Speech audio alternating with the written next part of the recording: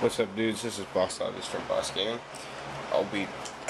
This is for TTG, and this is a tutorial on not only how to fix the red ring of death, like this console is suffering from, but also to stop all the topics in the JTAG discussion section about my JTAG got red ring of death.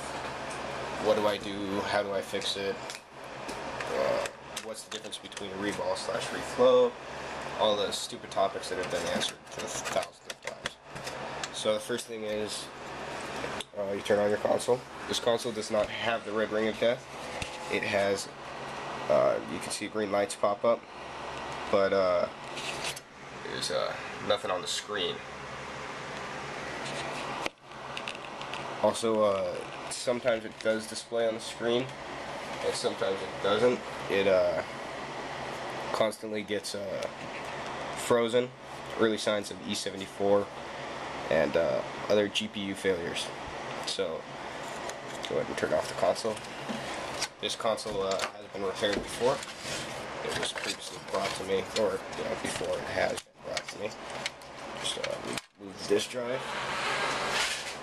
This is access to the motherboard. I've taken off all the screws necessary to get access at the motherboard. You can see that the console has had the bolt mod. Heat sinks are just crudely put back on. I'm doing this without a holder for my camera. I've seemed to misplace it.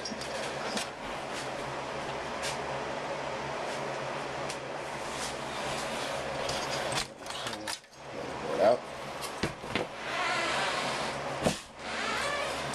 Person has put bolts on the back, not even washers between them. Now I'm just going to show you how to check the secondary error code. This determines whether your console needs a reball or a reflow. Often, which is described, people often say, oh, my JTAG got red ring, what do I do, how do I fix it? And then people say, check the secondary error code. This happens a lot. So the console does turn on this unit, like I said, but if you were going to check the secondary error code, you'd hold down the eject button and click the sync button, and you can see the lights go around, but that wouldn't happen on a console. What would happen is the lights would flash up, and it'd be red lights, and it'd be something like, 0, which is 4 means 0, 1 light would be 1, 2 lights would be 2, 3 lights would be 3. The most common would be 0, 1, 0, 2. It's one of the most common Xbox 360's error. It's an error in the GPU, which is under this heatsink. It's usually fixed by a reflow. Sometimes it needs to be reballed. Error code 0102. Just 3 red rings that go 000000002. That's an unconfirmed error code. It's just a GPU reflow. 0110, 0020 can sometimes be a reflow, sometimes it's a reball, but most commonly reballs are 0022 error code is usually a reball, 0032, 001, 0010, and there's a few more, but most commonly you just have 0102, which is a reflow process. Reflow is stated. So I'm going to go ahead and show you how to removing the thermal pads. So being that this is just not showing up on the screen and just freezing it sometimes, I've determined this console needs a, these are tight, so sorry to get this started. This console needs a reflow.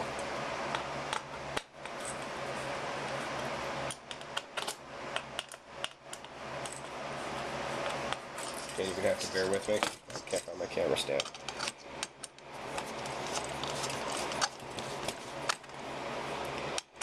The difference between a reball and a reflow, like I will show you in just a second when I get these heat sinks off, is on a reflow you're removing, or on a reflow you're simply removing the heat sinks of the console. You are then cleaning both the chips and then you're reflowing GPU in this case, which is applying an even amount of heat onto the chip, which melts the BGA, or it doesn't melt the BGA, it has something to do with the BGA. But basically what happens is there's a solder joint on the back of these chips that, with the heat of the gameplay, has gone bad, basically. It's called a cold solder joint. Sometimes they get cracks, other things like that, and what the bolt mod does, that was done on this console, is it squeezes that chip down, causing a connection between the chip and the board, making it work. But it could also make it worse by smashing the solder joint, or it's also, it's just doesn't work. You need to reflow the console properly. Apply even pressure. So take the chip off. You can see the console has been repaired before. Cheap thermal compound.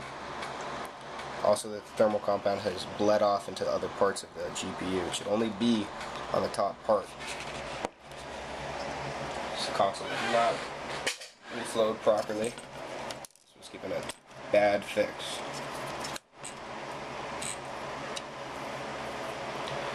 Nylon washers. Turn it around. Remove these guys.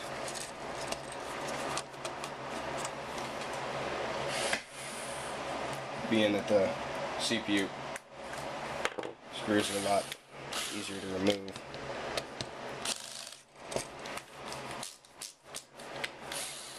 Just take a quick electric screw gun to them.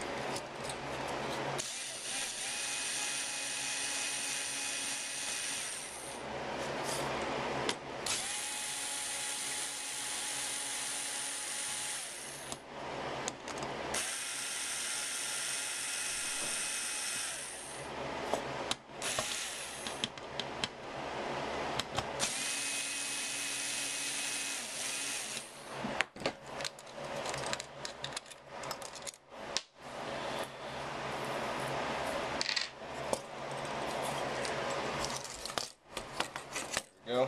Have that heat sink removed.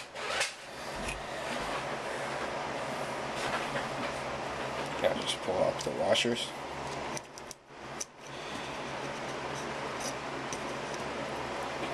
You can see CPU.